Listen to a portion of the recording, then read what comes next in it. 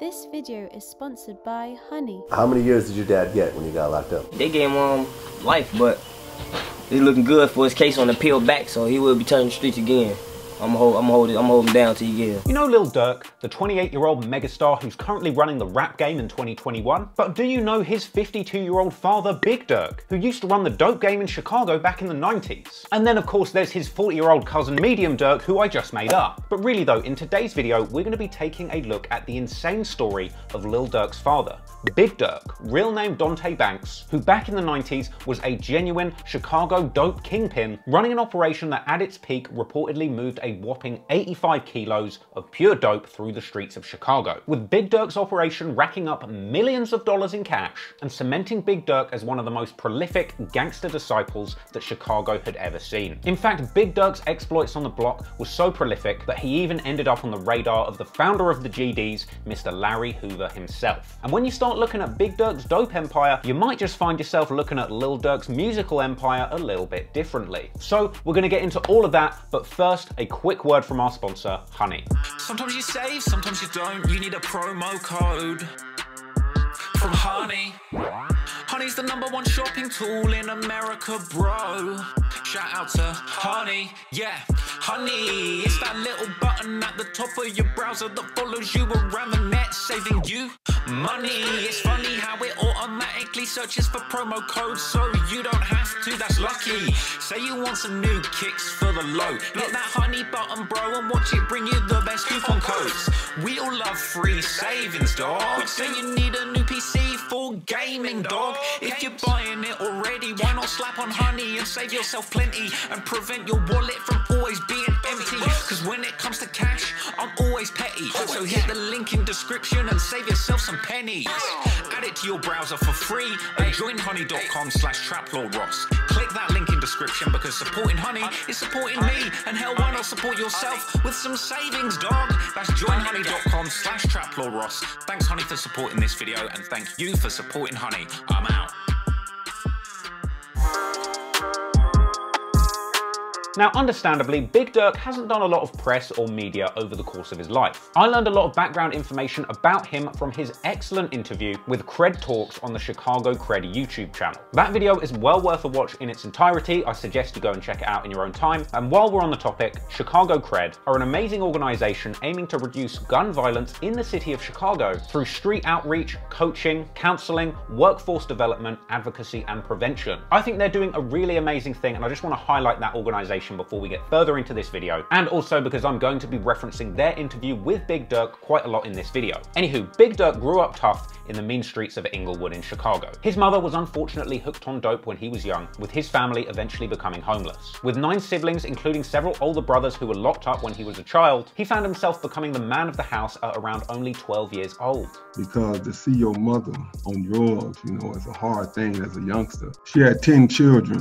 You know, my older brother's being locked up. This is a family that no stranger to the penal system. So they was locked up, so they kind of at a young age, we talking 12, 13, you got to stand up and be the man of the house and watch over your mama. And Big Durk truly did have to man up. Being a young man coming up tough in the mean streets of Chicago's Inglewood can't have been easy. But in the same breath, Big Durk was able to navigate these mean streets well, because in his own words, the danger in the area was also a source of excitement for him growing up. Coming up in Inglewood was hard and exciting at the same time. You seeing all the hustlers, you seeing the women of the night, you seeing the guys gambling. You got the after-hour joints. You got a lot of things going on out there. Because I knew if I sit there and watch them long enough, it was just like TV. Someone in the end gonna get shot. Someone gonna get stabbed, someone gonna get whooped, because in the end, someone is gonna be cheating. So a teenage Dante Banks was quickly becoming an expert in all things street in Inglewood. But eventually, the day would come where he would have to hop off the porch and get into the game himself. And thankfully, he had a female cousin in the dope game that was able to put him on at a young age. He secured his first pack, which he says turned him into a man, and it was this moment when he transformed from Dante Banks into Big Durk. I went to her and said, I need some work. She gave me an 8-ball, and I took that 8-ball from Dante Banks to what you know right now to be Big Durk. So, Big Durk was in the game, simply beginning as a small-time slanger on the corner, but deep down, Big Durk knew that he was a natural-born leader, and even all of his peers in school knew that he was the one moving big-time dope at a young age. And so with that reputation, it didn't take long for the big gangsters in the area to eventually hear about what he was up to. And apparently, the gangster disciples, or GDs, that ran the area would go into local high schools and see which kids were moving the most work, lining up the young dope boys and picking the most serious ones to enter the organizational structure of the GDs, with these experiences being Big Durk's first entry point into the underworld of Chicago gangs. So they sent a guy up to Robeson, up to the high school. This is the head GDs, right? At the time, I don't know nothing about them. And he said, hey man, I'm around here and I want to know from around here. We want to organize this area here and we want to know who is the most influential guy amongst y'all. And they all said Durk and Bible. And then Bible said, well, I don't have much influence, and they told me that they wanted me to be the shot caller for that neighborhood. So Durk was put on as the shot caller of his neighborhood, quickly rising up the ranks of Chicago's feared gangster disciples. And at a certain point, Big Durk said that he had gotten so far in the dope game that he couldn't continue running things at this level of seriousness without getting an opportunity to meet the man at the very top. We're talking about the leader and founder of the gangster disciples, Larry Hoover. Now, if you watched my earlier video about the origins of the black disciples and gangster disciples in Chicago, then you'll know that despite getting locked up in the 70s and being sentenced to over 150 years in prison for murder, for decades, Larry Hoover continued to run the GD empire from behind the wall. And Big Durk explained that he was moving up in the ranks of the GD so fast that the senior members of the gang approved his request to meet Larry Hoover in person. So Big Durk would go and visit him personally in jail and begin to build a relationship with the mythical mastermind at the very top of the food chain. So they said, okay, and they set up the meeting, and I got a chance to meet him, and we clicked on from then on. You know, it was a beautiful relationship. But when you see him, he's humble, he's meek, he's intelligent. You know, this is talent being wasted in here, man. So Big Durk was truly connected. A high-ranking GD with a personal relationship with Larry Hoover, a reputation that rang heavy in the streets of Chicago, and a dope slanging operation that was apparently booming 24/7, 7 days a week. The money was coming in fast, and Big Durk was truly living the high life. In fact, many years later, his son Lil Durk would say himself that seeing his father's street-gotten wealth would inspire him to want to ball just like his daddy. I ain't gonna lie, I want to be just like him. Yeah, all the cars, all the bitches, all the furs, all the clothes. I'm like, dang, I want to be just like him. Big Durk said himself that he thought his success in the streets would never end because his operation ran like clockwork and he felt that he was always a step ahead of the police. I'm on the street 24/24. The police only on the street 8 hours. There's no way they can stop what I'm doing, and I control more time and more territories than they can cover. So I don't never think that it was going to be a stopping point, not unless I got tired of doing it. However, unfortunately for Big Durk, every good dope slanging operation eventually does have to come to an end. And soon a series of small mistakes and compromises would see the feds swooping in on the operation, bringing Big Durk and his associates down, as well as exposing for the whole world to see the enormous scale of the operation that he had built up. Now, public court documents actually break down the entirety of Big Durk's operation in excruciating detail. Allegedly, Big Durk's 24/7 dope slanging operation was entirely headed up by Durk himself at the top of the pyramid. He was described in court papers specifically as the primary organizer of a crack cocaine empire that operated between 1991 and 1993, with it being said that Big Durk himself would personally secure bricks of pure coke from suppliers, breaking them down and cooking them into crack in the stove of his own personal home and breaking down the resulting rocks into many $10 dime bags. And from there, Big Durk used underlings to create a huge operation, moving rocks around the clock, organizing workers into shifts, and making so much cash he actually had to employ people just to count it. Beneath Durk in his organization was his top lieutenant Robert Shipp, along with enforcers Mario Dunlop or Dunlap, depending on which documents you're reading, and another enforcer named Alton Mills. Frankly, Durk was running a tight operation and he hadn't expected things to come crashing down quite so quickly. But the operation would fall apart in 1993, when Big Durk tried to delegate coke and cash exchanges to his own cousin Tosha Woods, who ended up flipping on the gang and snitching, with that fact made even more crazy by the fact that it was revealed that she was even dating one of Durk's enforcers, Mario Dunlop. Anywho, once the feds got wind of Big Durk's operation,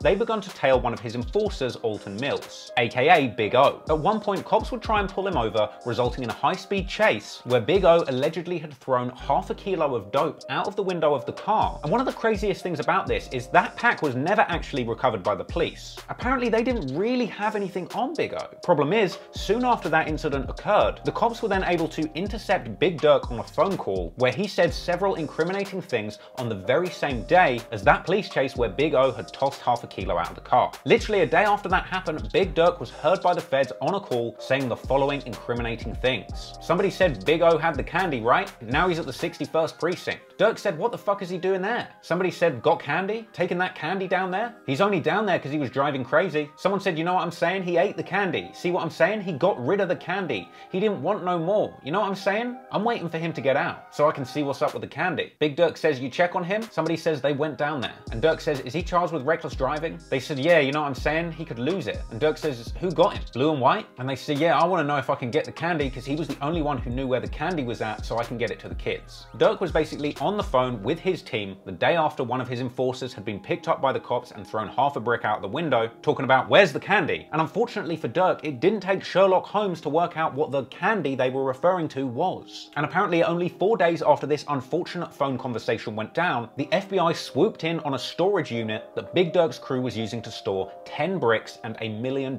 in cash, with the cops quickly charging Durk and his associates with conspiracy to distribute cocaine. And the cops built the conspiracy case against Durk even further, relying on the fact that after being arrested himself, he had also been heard on phone calls telling his underlings to stay in school, referring to not snitching. The court would go on to say that their drug ring had moved around 20 kilos of crack in a 2-year period, with alternative testimony from suppliers suggesting that around 49 kilos had been involved in the entire conspiracy, and that number would go up even further later once more information was gathered on Durk's suppliers. But regardless of how many bricks were involved, as a result of the huge scale of this operation, Big Durk was facing a mandatory minimum of 30 years, with him ultimately being sentenced to life in prison at the young age of 25. Big Durk himself said that the indictment only referred to a 9-month period where he had allegedly moved so much dope through the streets of Chicago that the court literally had no choice but to throw the book at him. But the bottom line word is unbelievable, that you can sentence a person to life in jail. And they saying that the conspiracy that they would sentence me to life in jail for only lasted 9 months. What you gonna sentence me for? We saying that you sold so much drug in 9 months that you don't need to be on the street no more. It was even reported in the news that the judge didn't even want to hand down such a harsh sentence on Durk, but compulsory guidelines associated with crack cocaine had his hands tied, with some people going on to point out that to get the same sentence for powdered cocaine, you would have had to move around 1,500 kilos. And it's this kind of thing why people think that the drug laws unfairly punish hard dope much worse than powdered dope, with many suggesting that these rules are inherently racist, disproportionately punishing and affecting the black community more than others. What you're seeing is that crack cocaine, 1 gram of crack cocaine equals 100 grams of powder. That's what they saying. Crack was much harder sentence, a much harder drug, so they sentenced you more harder for crack than they did powder cocaine. However, Big Durk wasn't the only one in the operation to have had the book thrown at him. The Chicago Tribune reported that 4 dealers associated with this case were handed full-blown life sentences. Even Big Durk's girlfriend ended up getting 10 years, but the harsh sentence delivered by the court would be made even more shameful by the fact that Durk and his crew ended up getting snitched on by the plugs that were selling them bricks, who pled guilty and turned state's witness, apparently only getting 11.5 and 8 years respectively, after admitting to the court that they had apparently sold Big Durk a whopping 85 bricks over a 2-year period. 85 bricks, that is crazy. I mean, isn't that just crazy? The fact that Big Durk's plugs were able to sell him 85 bricks and then flip on him, getting even lighter sentences than the person beneath them who they were supplying through the whole operation. It's crazy. Just goes to show you how unfair and dirty the dope game truly is. So, Big Durk was hauled off for a life in jail, leaving Lil Durk only a few months old with no father figure in his life. But fortunately, decades down the line, there would be a glimmer of hope, as Lil Durk would go on to make something of himself, and Big Durk would eventually get a second chance at life. If you thought that Big Durk's time as a big dog shot caller was over when he went to jail, you'd be mistaken. Because if anything, it sounded like there was more gang activity going on in prison than in the streets. What you got in the federal system, you got everybody together because they have a coalition. You don't have just no one GDs, no BDs, no vice lord. Y'all are all one up in there. However, fortunately for Big Durk, he wouldn't be gang-banging or causing violence during his time inside, because apparently whilst incarcerated, he did a whole lot of reading and ended up converting to Islam. In fact, according to another inmate named Murder who spent time in jail with Big Durk. He ended up taking a leadership position in the Muslim community in prison and was even known to press people around the jail for not carrying themselves correctly and in accordance with rules of the faith. So, and this is one thing about Big Durk. Like, he had a lot of problems here and there with different brothers in the community. But I'm going to tell you something. Every time he had a problem with a brother, it was never over no BS. It was always over. He was trying to get them to practice the religion in the way that it was supposed to be practiced. Fortunately, whilst in jail, he was regularly visited by his sons Lil Durk and D-Thang, with Lil Durk saying that he would visit his father regularly, phone him every day, and put money on his books. Do you talk to him a lot? Yeah, I talk to him every day. He's straight, you know what I'm saying? I send him letters, send him pictures, books good. You put money on his books? Yeah, I put money on all my guys' books. You could tell Big Durk was a proud father, and he said that from the day his son Lil Durk was born, he knew that his son was destined for greatness. And in fact, he was the only of my children out of the 5 children that I actually delivered personally. I told his mom, I said, this boy here gonna be great. Well, little did he know just how right he would be. It's no secret that Lil Durk was inspired by his father's background in the street. Lil Durk actually told DJ Vlad that his father was caught with $8 million in cash, and seeing his father with big money motivated him to be just like him. One of the other interviews, you said that your dad was caught with like $8 million, 6 bricks? Yeah, that's why I wanted to be just like him.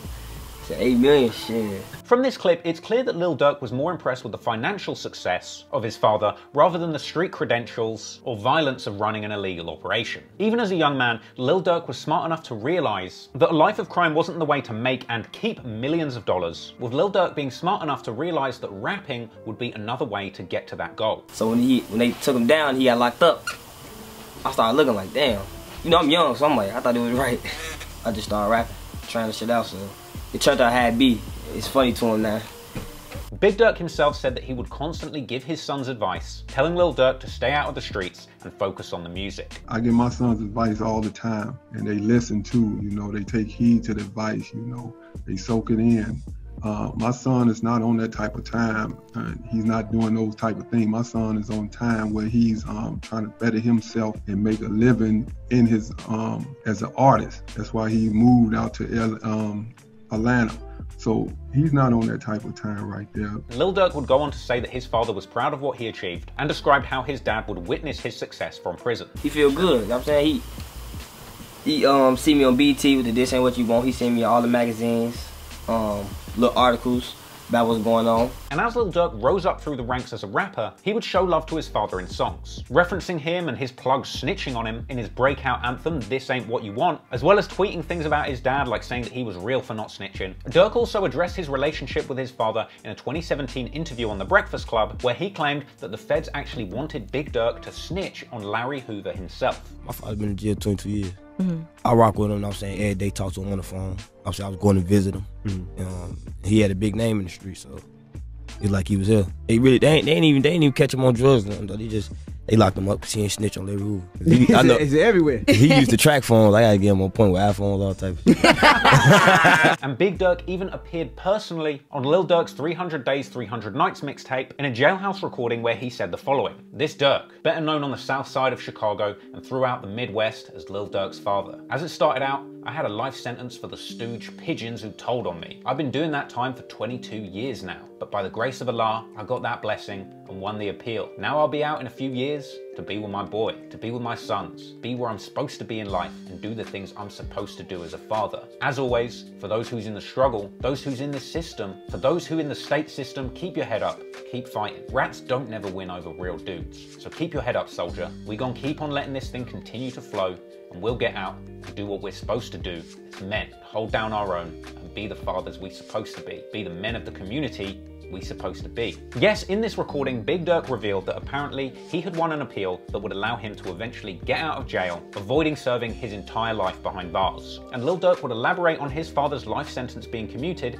in his Breakfast Club interview, saying that a rule change in Chicago law, combined with an appeal, meant that his father would soon be home. So what, he got life or something? He had life. I'm saying they passed that new rule in Chicago, that new law.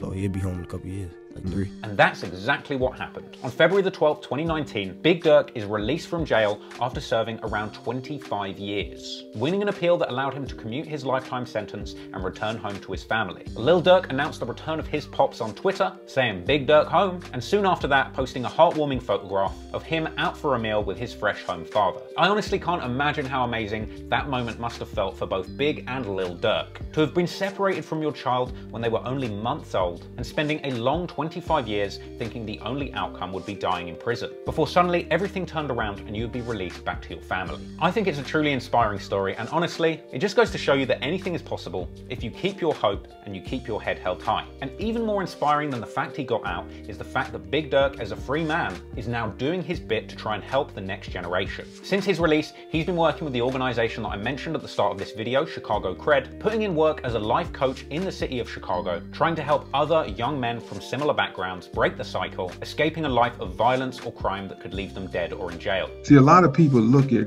Big Durk and they see a figure which they think is something to glorify, something that's famous, something that to look up to. You know, you can't look up to something like that on my past like that when I was an instrument of the destruction of my own neighborhood. Because I destroyed myself, I destroyed my community, I was destroying my people. I didn't gang bang against nobody else. I was gang bang against my own people. I owe this to myself to right a lot of the wrongs I did out there. I owe this to my community to try to rebuild back what I destroyed out there.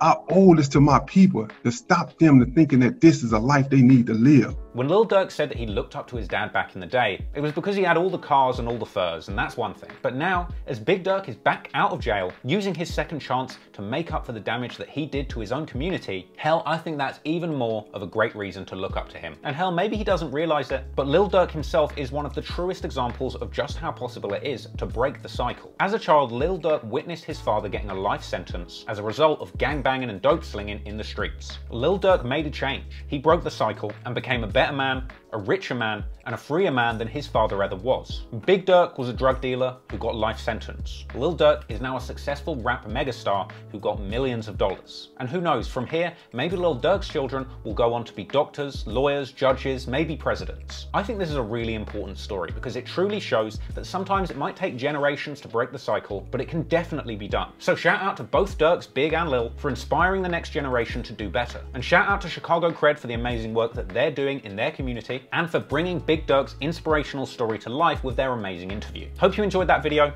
I enjoyed making it and researching it. And until next time, it's your boy, Trap Lord Ross.